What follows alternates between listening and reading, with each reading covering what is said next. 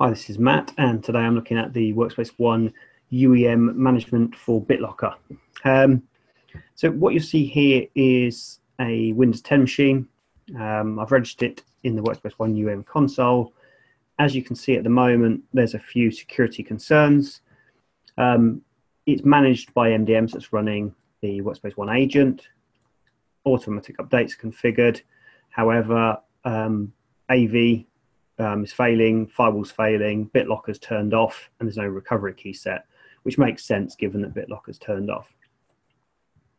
That machine itself is just a virtual machine, so it's not a physical device, but just for the purposes of the video, I've just created a virtual machine to capture how we can manage BitLocker.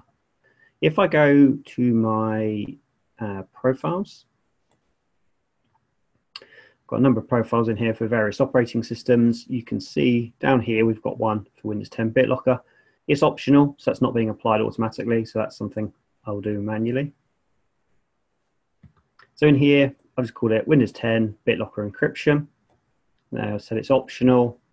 If the device is part of the smart group called Windows 10 devices, then it can be applied. If I come down to encryption, you can see that I'm using default method of encryption. I'm only encrypting the system partition. I haven't got one set, but you can configure a custom URL for recovery. So if you've got a self-service portal so that the users can go in and check their recovery keys if need be, you can have that published there.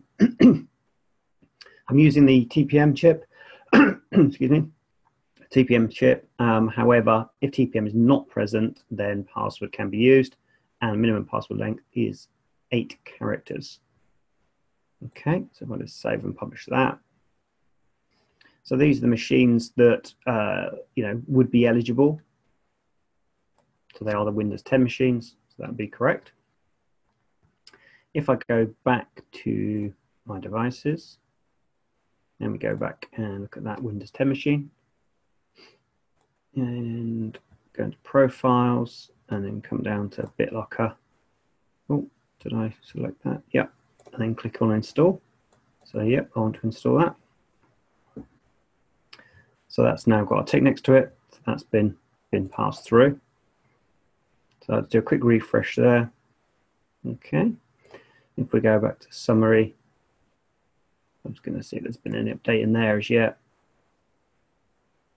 Okay, so you can now see that it's in progress. So that has been applied. That's actually taking place. So if I minimize and I come into, this is my virtual machine. So you can see here that TPM chip's not available because it's a virtual machine. Therefore, I need to set a password.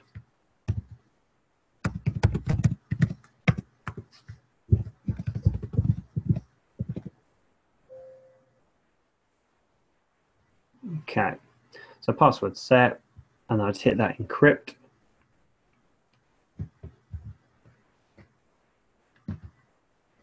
And for those that have done any sort of BitLocker encryption in the past, you'll know this process itself can take an hour or so to fully encrypt the disk.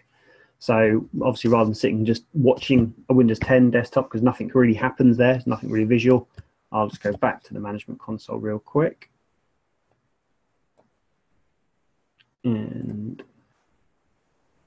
see this. So still in progress, as I say, it's going to take a while, but the ability to look at the recovery key would be there.